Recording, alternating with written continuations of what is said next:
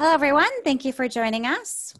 We are starting our first Dr. Kellyann Virtual Doctors Night Out special. And joining me is Dr. Kellyann, who I'll turn it over to. Hello, everyone. Good afternoon. I'm Dr. Kellyann Petrucci. I'm your host of today's special episode on Doctors Night Out. Today is special because we all know, the panelists and myself, of course you can see we have a star-studded panelist.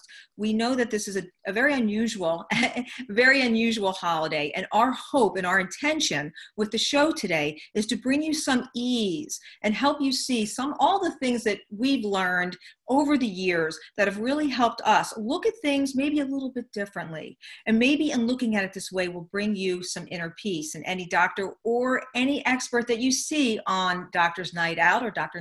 Nights Out special, these are doctors that I know, love, and trust. These are experts that have integrity. They are committed to growth. They have authenticity that is just warming to the spirit. They are your true truth seekers. Welcome, panel. So happy to have you. And here we are on a holiday, and these people are bringing it home. I can't thank them enough. They're star-studded, as I said. Let's start here with Emily Fletcher. Say hi, Emily. Hi, friends. Hello. She's amazing. She's the creator of Ziva Technique.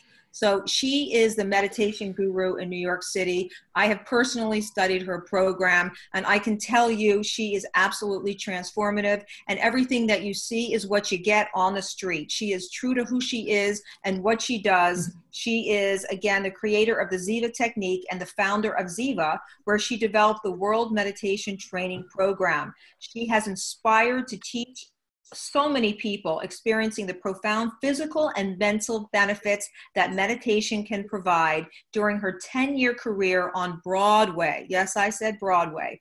Dr. Rosenberg, say hi, Dr. Rosenberg. Hello, welcome. This is Dr. Joan Rosenberg, best-selling author, consultant, and master clinician, which she indeed is. Dr. Joan Rosenberg is the cutting-edge psychologist who is known as an innovative thinker, acclaimed speaker and trainer, a two-time TEDx speaker, and member of the Association of Transformative Leaders. And she has been recognized for her thought leadership and influence and personal development. She does her psychology in California. She's done so much. She teaches about resilience, and she certainly has helped me. She's a graduate psychology professor at Pepperdine University. Her latest book, 90 Seconds to a Life You Love, is amazing. I've read it. I live by it.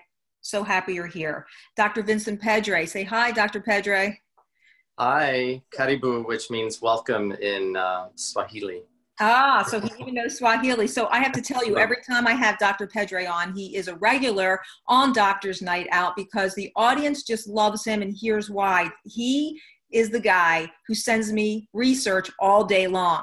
I discovered this, I found this, I did this. In addition to being out there seeing patients, he is absolutely remarkable.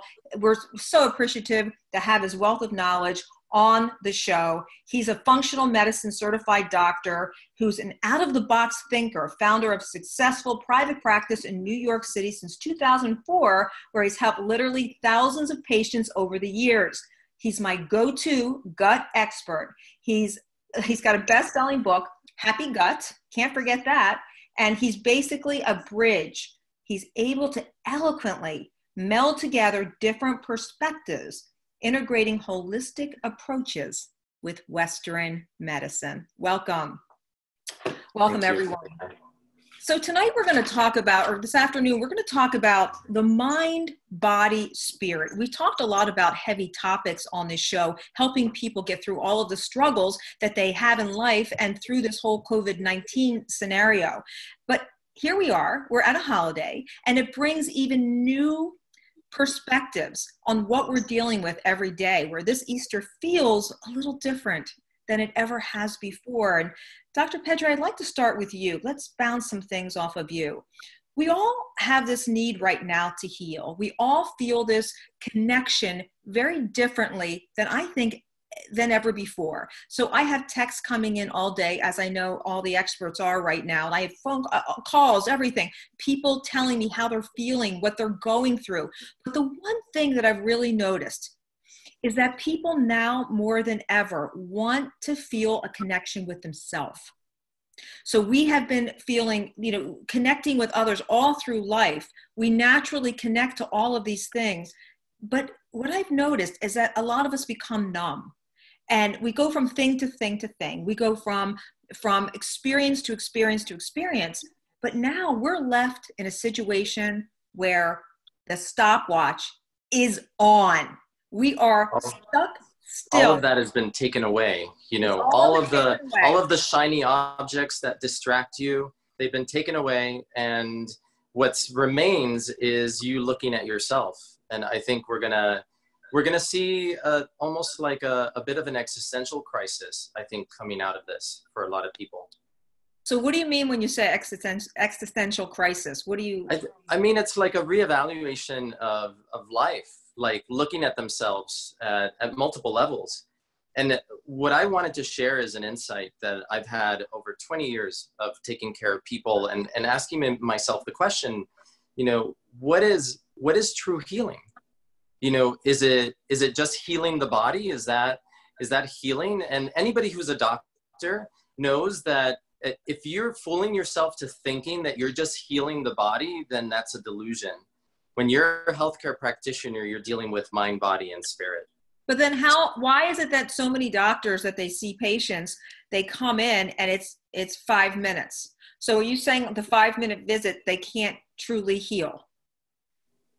I don't think you're getting to the depth of the places that you need to go with people in order to really peel the layers of the onion to find that juicy middle, the thing that maybe they're not saying at the very beginning of the visit, but they tell you at 29 minutes in, the most important thing. And I can't tell you how many times that has happened to me, Kellyann, where I am almost ready to conclude the visit, and then they tell me the most important thing that they were not sharing. Which is?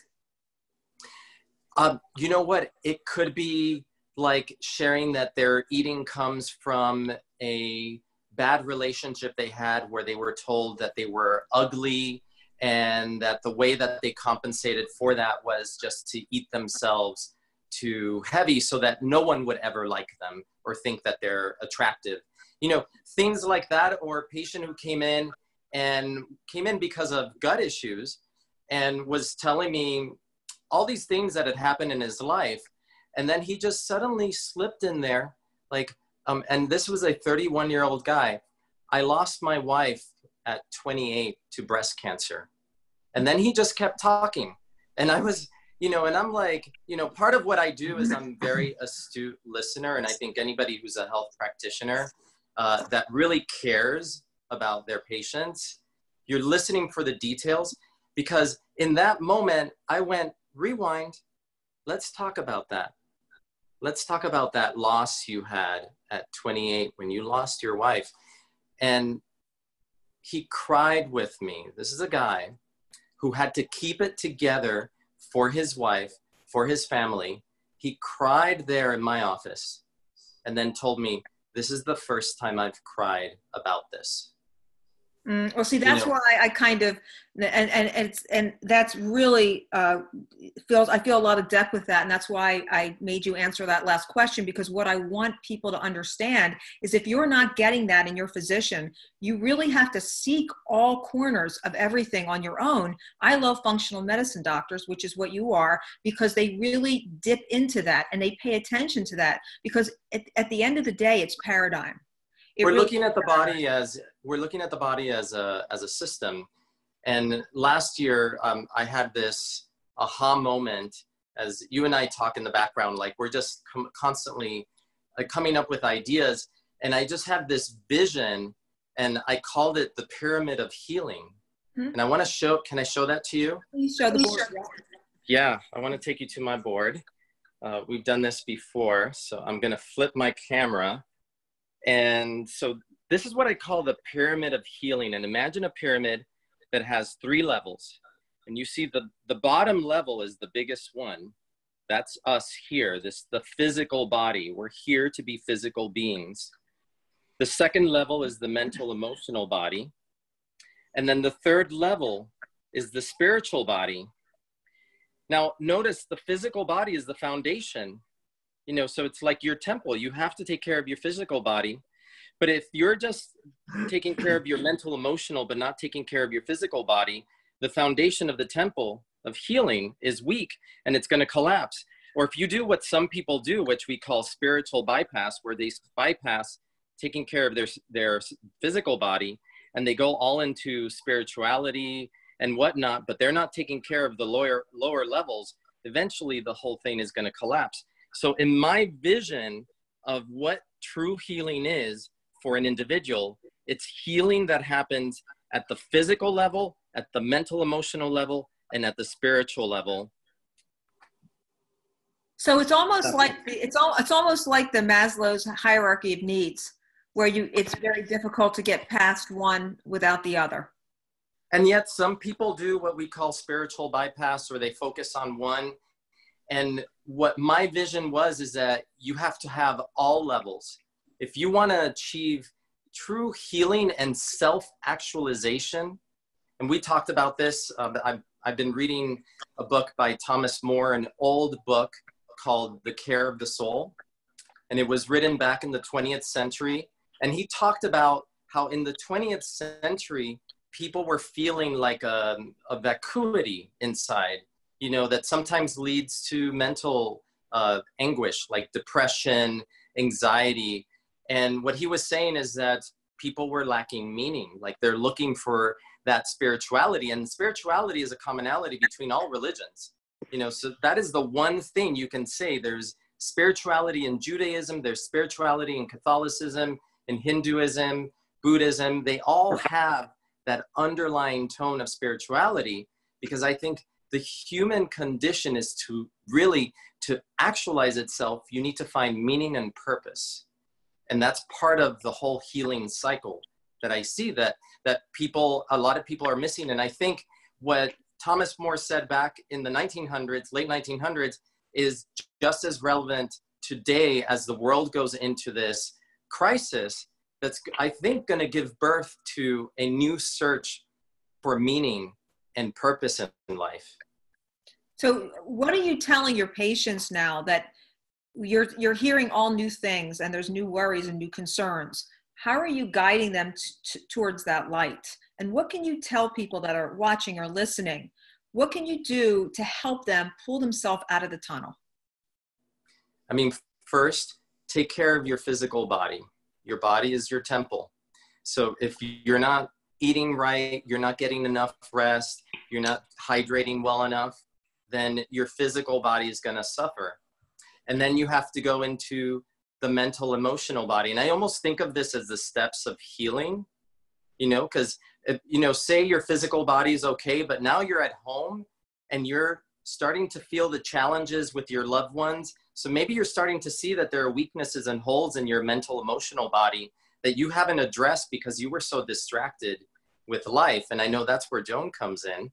And then once you get there and you're healing your mental and emotional body, and that might evolve a lot of things. And I will tell you, the one word that is the key there starts with an L. Love, could it be? Love. I mean, self-love. And really also, there's another word that I think is really important for healing at that level is forgiveness. And the biggest level of forgiveness that a lot of people don't realize they need to make is to forgive themselves. That is beautiful. And I hope everyone really heard that, you know, forgiving themselves and allowing yourself to feel gratitude.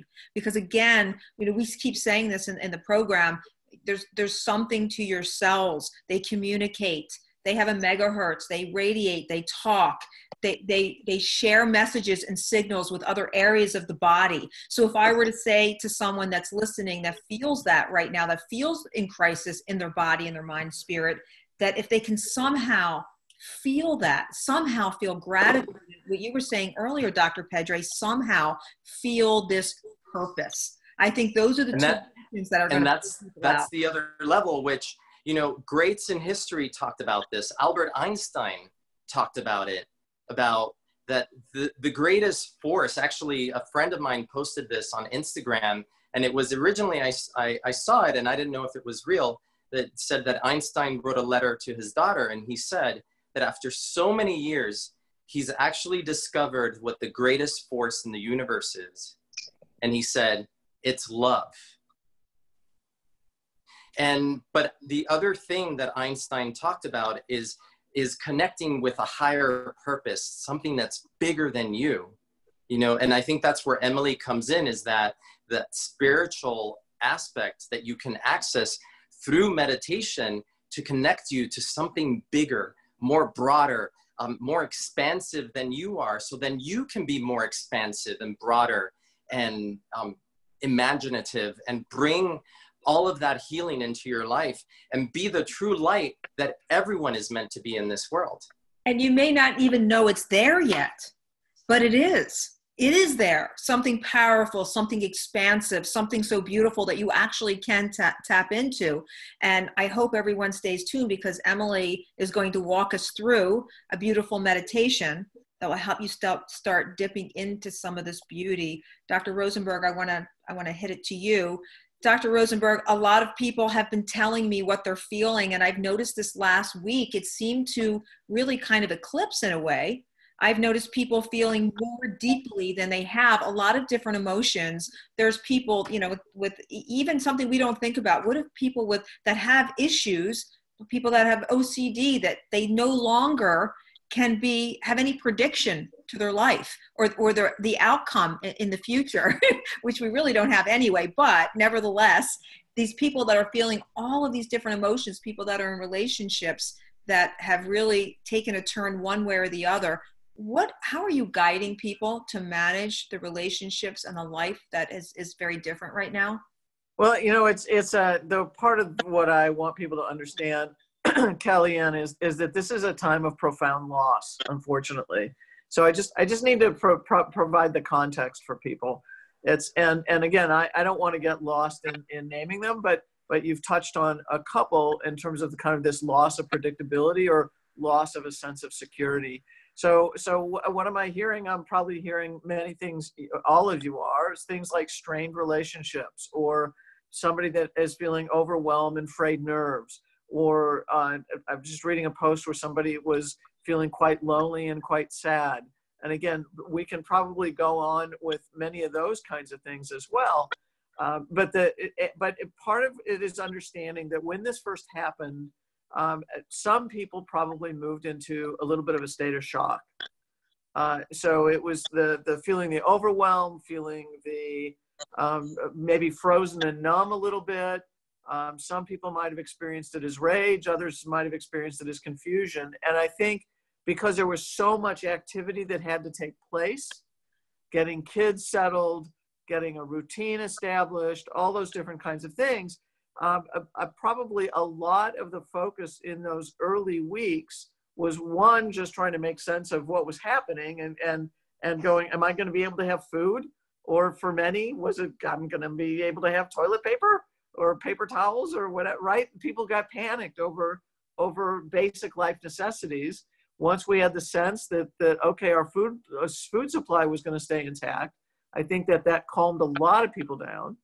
I want to give I have a real life story, Joan, where I want to kind of give a shout out to your work, because this past week I had a patient with severe anxiety. He was calling my office manager several times during the day, and finally reached out to him. He was just feeling really anxious. He's like, I'm nervous. I'm not going to be able to provide for my family. What if I die? All these things. And I told him, actually, you're not feeling anxiety. What you're feeling is one of the 8 uncomfortable emotions. And I think the one that's coming up for you right now is vulnerability. You're feeling your vulnerability, but you're not letting yourself really feel that emotion. So you're staying up here in the idea of anxiety. So I said, put your hands, one on your chest, one on your belly, breathe into your body. Right. And let me ask you this. Are you in danger right now? No. And I said, well, then can we say something? Can we say, I am okay? So I followed your method, and it's amazing how he got it immediately. So kudos. I just wanted to give that shout out, because I had this experience this week with a patient, And I've been hearing you speak. I've read your book, and it's just amazing to see how it applies practically. So again, sorry to interrupt, but I just had to jump in there and say that. What an honoring interruption. I love it. Thank you. No, and that's very true. It's a part of the challenge, Kellyann, is that so many people have, most of us go through life thinking that this sense of stability or the sense of security that we have is the thing. It's the constant. The challenge is that change is the constant.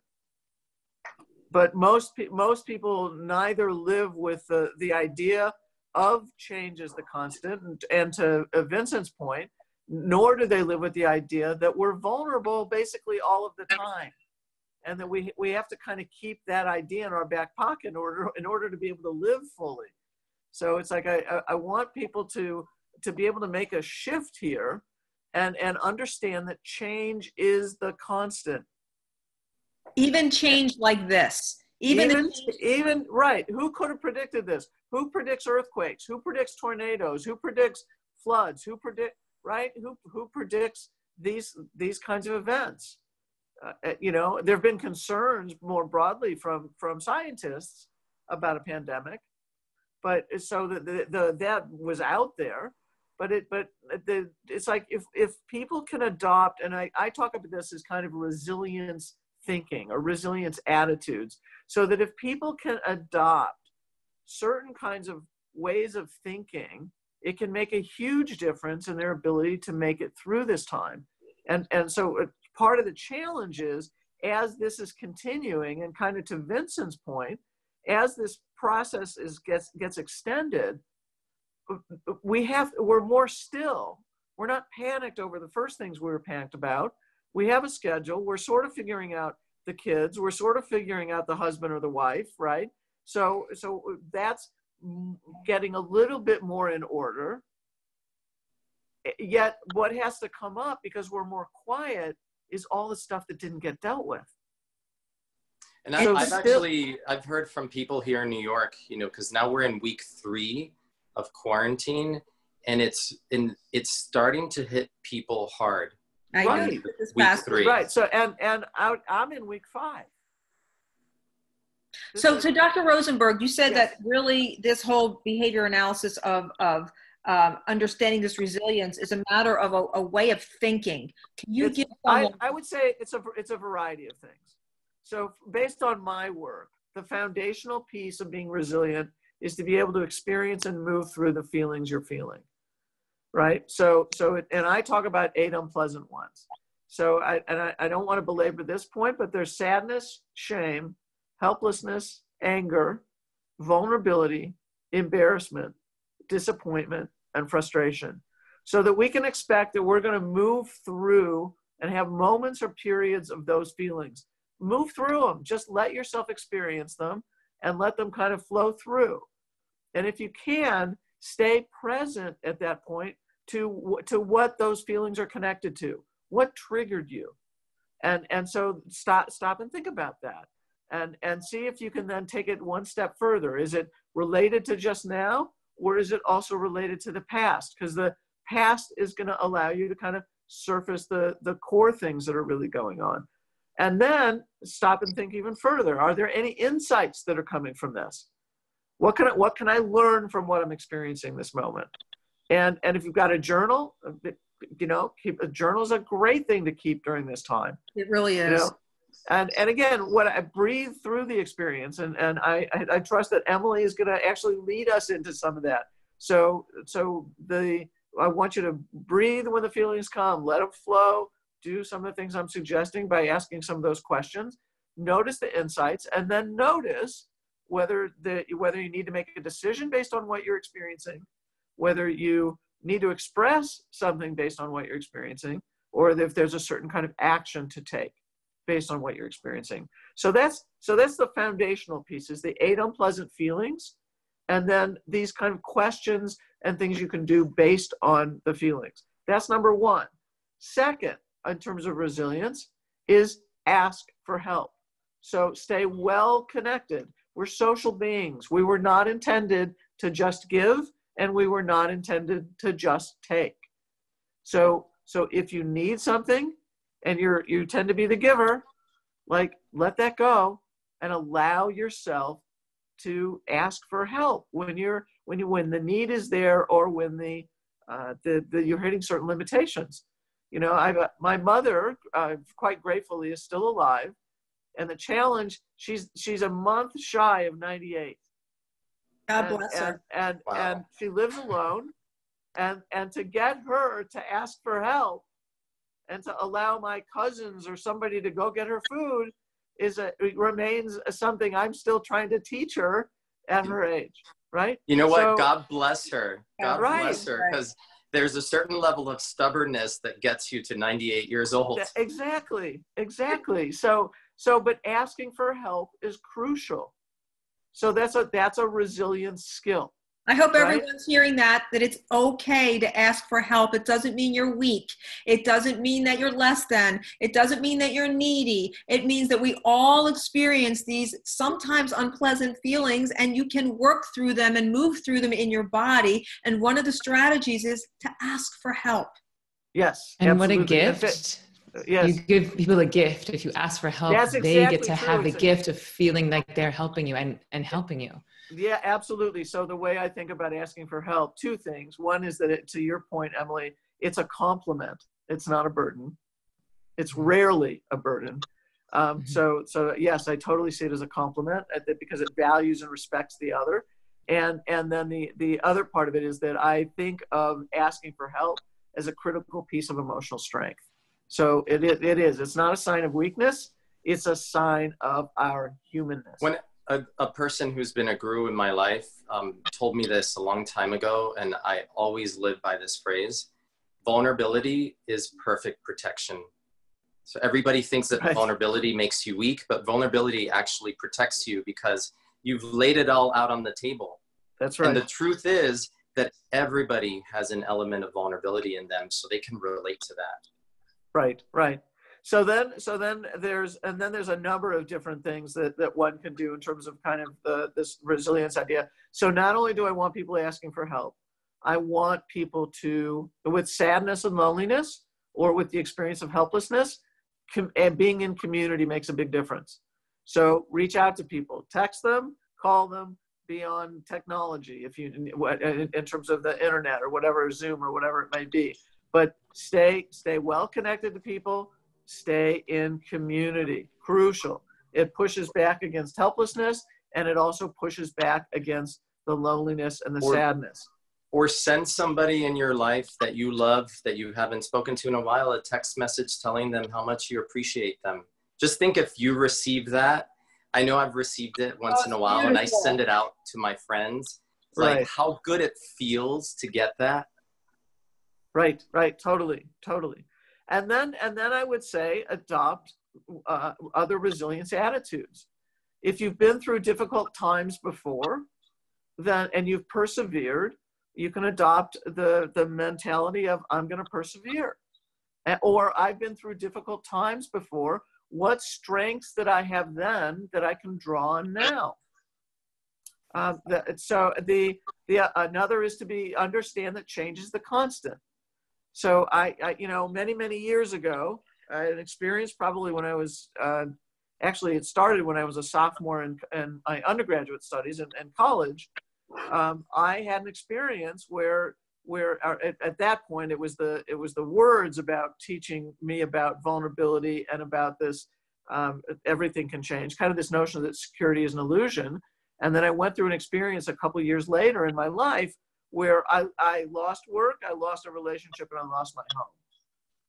So it's like, knowing that there was an awareness at that point, not only about the vulnerability that we all experience, not only that change is the constant, but that security is sort of an illusion. So we want to build a sense of predictability? Yes, with the attitude that we know that things can change in an instant. So we want to. So we want to be able to hold this idea of that change can occur, change is the constant, that we be flexible and adaptive in the face of change. So drawing on those strengths, drawing on an attitude, again, another resilience attitude of every life experience I go through is a learning experience. What can I learn from this? Or another resilience thought is, how can I use this experience to bring the best out of me? Or who do I want to be? Who do I want to be? Right? I think that's important, and I want everyone to really hear that last part, because if everyone can just take a moment now, you know, whoever is watching and listening, and just say, who do I want to be when this is over? Because this will be over, and this will go down in the history books, and people will be analyzing it, and they'll gather data, and they'll talk about it. But all that aside, who do you want to be? And, you know, this whole Doctor's Night Out was born of that notion and of that attitude of looking at this and saying, who do I want to be when this is over? I want to be someone who shifted the consciousness, took people away from fear, brought them into a sense of empowerment. That's who I want to be. I want to be a leader. So you have to make decisions based on that. And Dr. Rosenberg, I appreciate that. And that to me, so many profound statements, but really recognize that you might be going through these negative emotions and that you can work through them. And please ask for help. Please stay in community. Please understand that you're going to persevere this, and that there are strategies and there are tactics that you can use to build this resilience, and always keep in front of mind the things that have brought you success before. Tap into that feeling, that emotion, allow it to come into your body and move you through. I want to talk to you, Emily. Emily, you're a New Yorker. And so you are around, you know, kind of the Mecca, as is Dr. Pedre and myself, the Mecca of everything kind of happening. I love New York. I mean, you can't say it better than that. So tell me, you are in the business of defunking people. You're in the business of defunking people, taking the fuzz out of them, letting them feel the spirit, that white light flow through them in a time now of darkness. So tell me what you're telling people. How are you helping people? I know you do these global meditations. Kudos to you. Thank you for your contribution. Thank you. And so tell me, how are you approaching this with your people? Well, it's so in line with what Vincent and Joan have already been saying. And to me, the meditation piece is just giving you the visceral experience of all these beautiful concepts that they've just laid out intellectually. With the meditation, you're moving beyond the physical body. I would even offer that you're moving through the emotional body and then getting into the spiritual body. And when you do that, when you start to connect to that piece of us, I'm referencing the pyramid there. When you start to connect that spiritual piece of us that lives beyond the death of this body, then this idea that control is an illusion, that the only constant is change, becomes a little less terrifying. Because if we're only identified with this meat suit, if we think that when this bag of skin dies, I die, and we've never been able to access anything bigger than that, anything broader than that, then something that threatens this meat suit that's it. It's fight or flight. It's life or death. Nothing else matters. I have to control even more. And if that's the only mindset that you're in, then this whole global pandemic can be re-traumatizing. And I think that right now we're being faced with a choice. Do we allow this global pandemic, where we are waking up to the fact that control was always an illusion, that we were never in control? Do we allow that to re-traumatize us? Because usually childhood trauma comes from us being out of control, realizing that we're out of control. And so when we globally have this experience, it can kick up some real dust. So I feel like we as humans have an opportunity to go down one of two paths. One would be to let this trauma add to our armor, to add to our calluses. That's something we need to protect ourselves from. Or we could use this as an opportunity for this sort of global trauma, if you will, to highlight the places where we have yet to heal, and use this as an opportunity to become more resilient, to really feel the things that, as you guys both said, we've been distracting ourselves from. We're being forced. We can't go out, so we might as well go in. And I mean capital I, go in.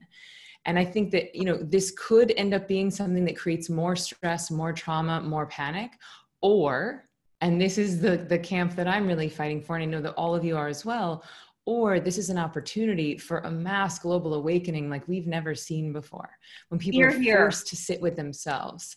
And so, like, why not choose that? Why not choose it? It's available to us. We have technology now. We can teach meditation. We can get amazing, brilliant therapists and doctors like y'all out into the masses for free on, you know, on social media. So why not?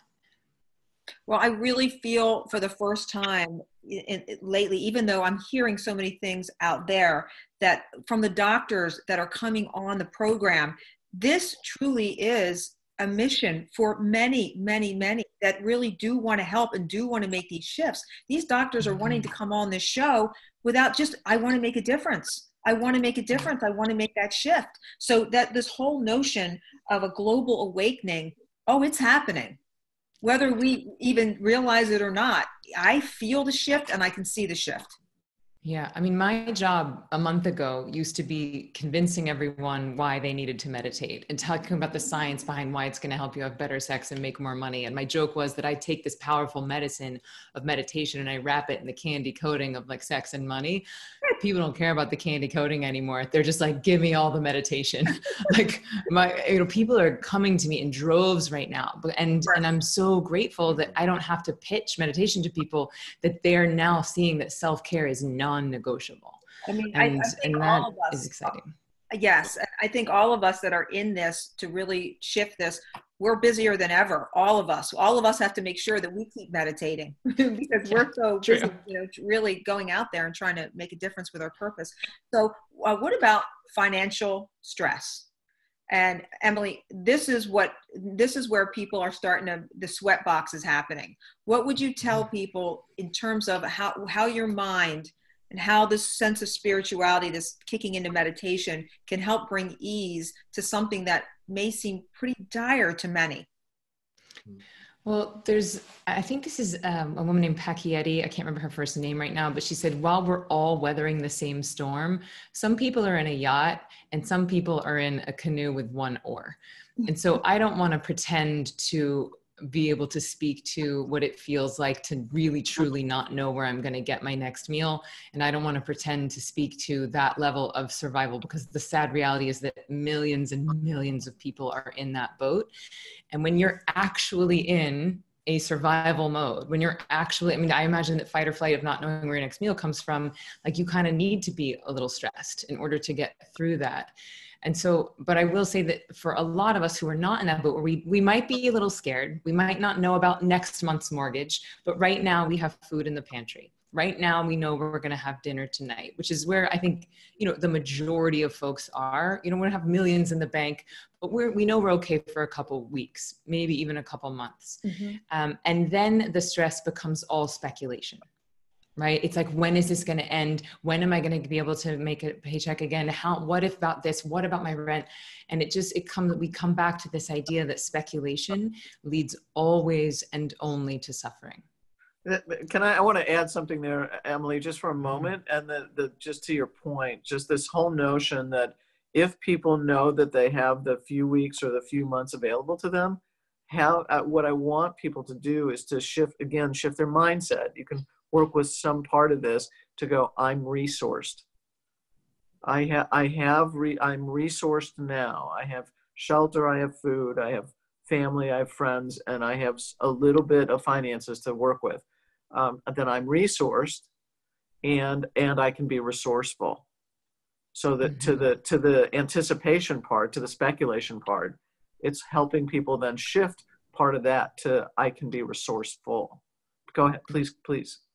Yeah, I love that. And it's a great antidote, because it's like, okay, well, if you don't want me to speculate, like, how do I not speculate? And to your point, it's like right now, I know I have food to eat. I know I have a place to sleep. Right now, I'm safe. Just like Vincent was saying, right now I'm safe. That is the antidote to speculation. And what I've found is that meditation really is the superpower for resilience, for being adaptive, for tapping into your resilience, for processing these emotions so that they don't get stuck on the physical plane. Because I have my own sort of a different pyramid. It's similar, but different in that I think we have an opportunity to learn our lessons on the spiritual plane. And if we don't, then they show up on the psychological plane, and they are a little slower to heal, take a little longer.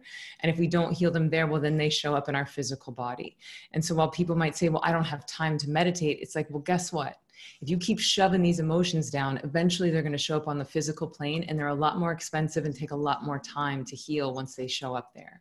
They sure do. I found that out the hard way. So heed the woman's warning. Well, so it's a religious time. I imagine those two triangles being together. It's a Jewish star. What can I say? Hey, it all works. Yeah. It's actually the Love it. same triangle. Yeah, just flipped upside down. Yeah. Exactly. So- And by the way, Just a Emily, moment of humor. I agree with you on that. So, Great. I We're agree all with saying you. the same thing, you We're all guys. saying we the are. We're all same saying We the are same totally. thing. One last thing, Emily, before we go into a meditation, for someone who's never meditated before and now they're looking at this time at home and so forth to start in, where do they start? And is it something that you can go into right away and feel those benefits? So I'm going to guide us all through an experience today. And my intention is that there is healing that happens right now today in the few minutes that we're in this, that we have a bit of an emotional purge, that we do reconnect to our breath, that we do connect to spirit. And my goal is that that happens now, even in these few minutes. And I am a meditation snob, but I think that it's important that people understand that meditation is a skill. Because it's simple, a lot of people think that they should magically already know how to do it. And then because the only real through line about meditation that's happening out there is that we all believe we should be able to clear our minds. So people sit down and are like, okay, brain, shut up. Sure would like a snack. No, I have to save my snacks. They're quarantine snacks. Oh no, now I'm thinking about snacks. I suck at meditation and I quit. And that's the beginning and the end of most people's meditation career. And so it's just reminding ourselves that thoughts are not the enemy of meditation. It is the nature of the mind to think. Actually, in the style of meditation that I teach at Ziva, the thoughts are an indicator that stress is leaving the body. So we actually want to celebrate them. And so it's knowing that it's a skill, and that means take the time to learn it. If, rather than taking up knitting, which is nice and relaxing, might you invest that time in meditation while we have perhaps a bit of extra time? So it's a skill. So I would say learn it. This is your brain that we're talking about. It's responsible for printing every single cell in your body. So when people say, I don't have time, it's like, what else are you doing, really? This is your brain. And then the other piece is just knowing that thoughts are not the enemy. And that goes for today as well. Your mind is going to think some of the thoughts you'll like, some of them you won't like. I don't even care if you enjoy this experience. I care how you feel and perform in the rest of your day. Beautiful. Great. So please guide us through a meditation. All right. So you don't have to have any fancy fingers or erect spine. Just comfort is key. I would recommend sitting, ideally with your back supported, but your head free. But anywhere you have is fine. We're going to start with something called the 2X breath. Ridiculously simple, but also very powerful. And it's called 2X because we're simply doubling the length of the exhale from the inhale. And this helps to soften the vagus nerve, which is the superhighway between our brains and bodies. So we'll do the 2X breath into including everything that's happening around us. We're going to check in with our emotions, and we'll end with coming back to the love piece, which Vincent inspired me to do this, where we're just going to blast the whole planet and ourselves with some much needed love. All right, so let's begin. So just take a big, delicious inhale through your nose.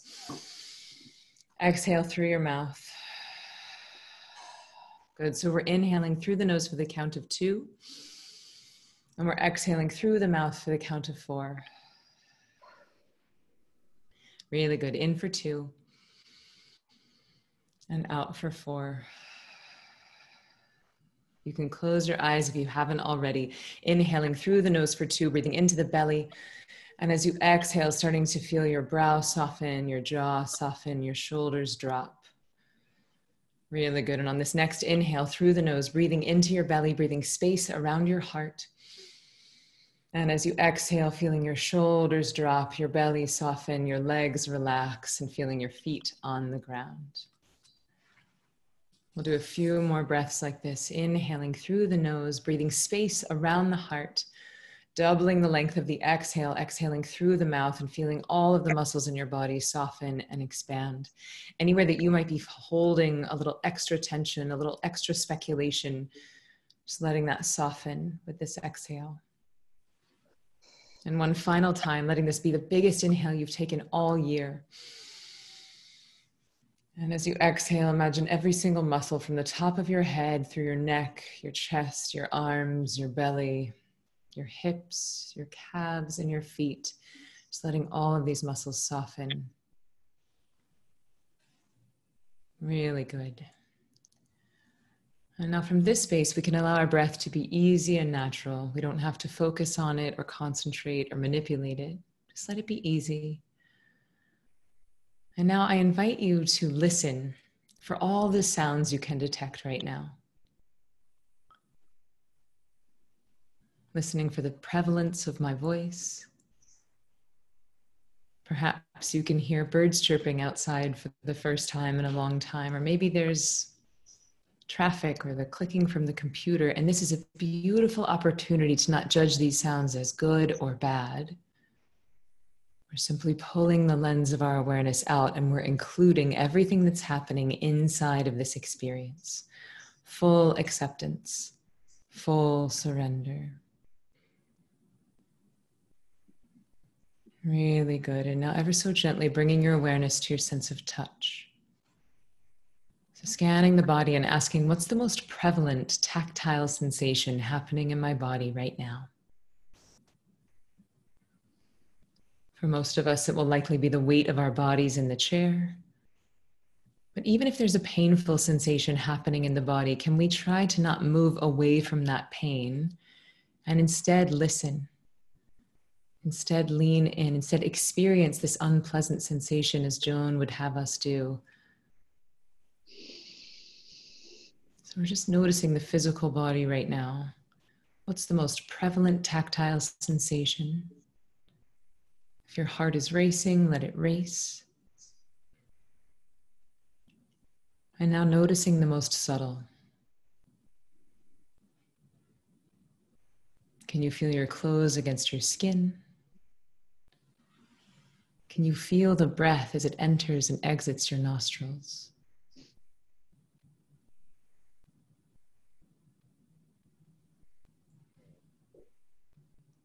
Really good. And now we're going to take this even deeper to a different layer of the pyramid. We're going to check in with our emotional and psychological body. So if you like, you can place one hand on your heart, one hand on your belly. Or if you're comfortable, you can leave your hands down. But we're going to check in with ourselves. We're going to give ourselves a moment to really feel whatever's coming up for us, whatever's going on in this moment. With no brave faces, no proving, no trying to be strong for anyone else. Just a moment of asking, how am I feeling? Really, truly, no BS. How am I feeling right now in this moment in my body, in my heart? How's my heart? How are you?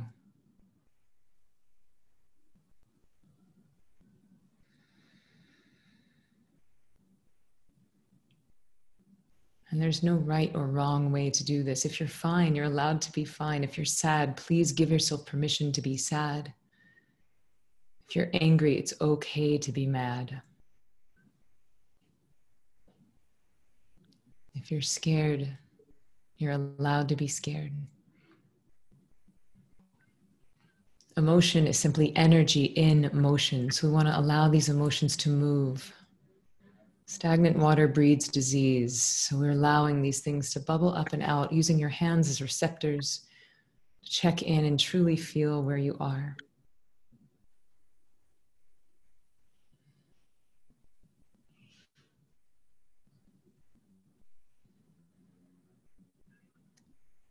Really good. Now you can drop your hands into your lap. Breathe in the word let. And breathe out the word go. Again, breathing in the word let. And breathing out the word go. Reminding yourself that control is an illusion, albeit an attractive one. And from this space of groundedness, of connection with your body, I invite you to think of 3 things that you're grateful for. It doesn't matter how big or how small they are, just something that brings a little smile to your face. Sunshine, flowers blooming, laughter. And just say thank you, thank you, thank you.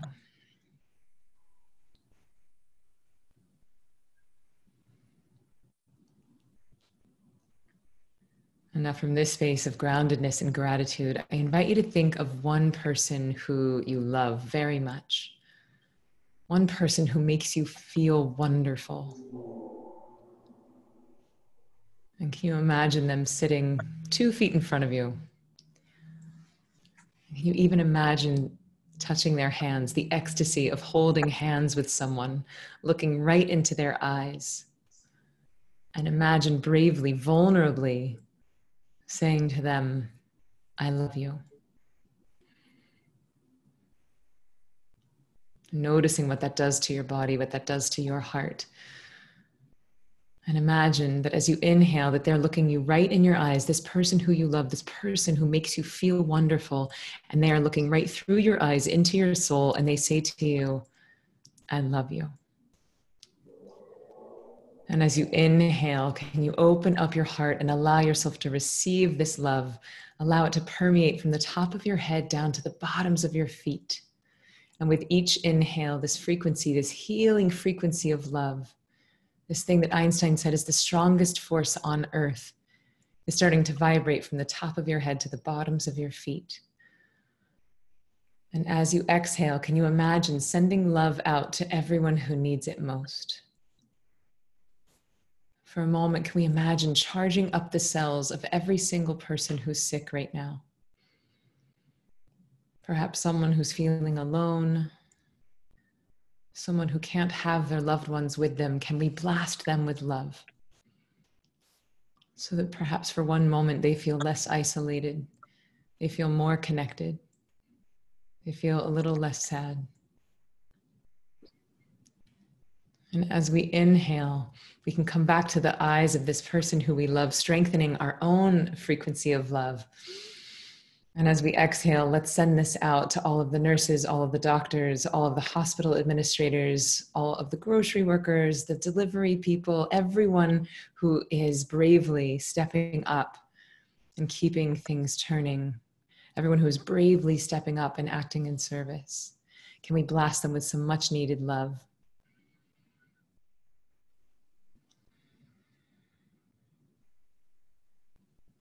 And know that as you send this love out, it is simultaneously coming back to you. So as you inhale, imagine opening up your heart, inhaling and strengthening this beautiful healing frequency inside of your body. And as you exhale, imagine sending it out to the entire planet Earth. You could imagine it like a light coming out of your heart, or perhaps a radio wave, or just a wave of water, just circumnavigating the globe, sending this beautiful healing frequency all the way around the planet.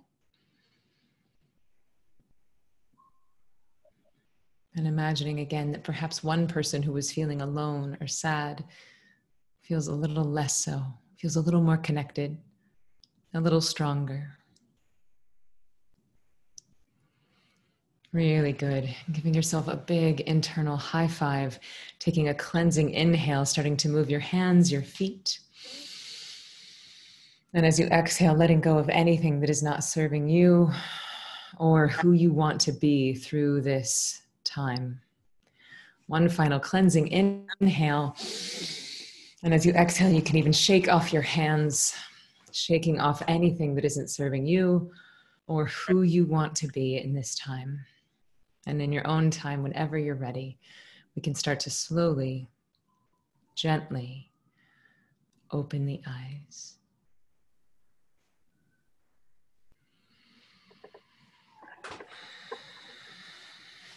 High five, friends. High five. We did it. Wow, that was So I know there spectacular. was a lot of components to that.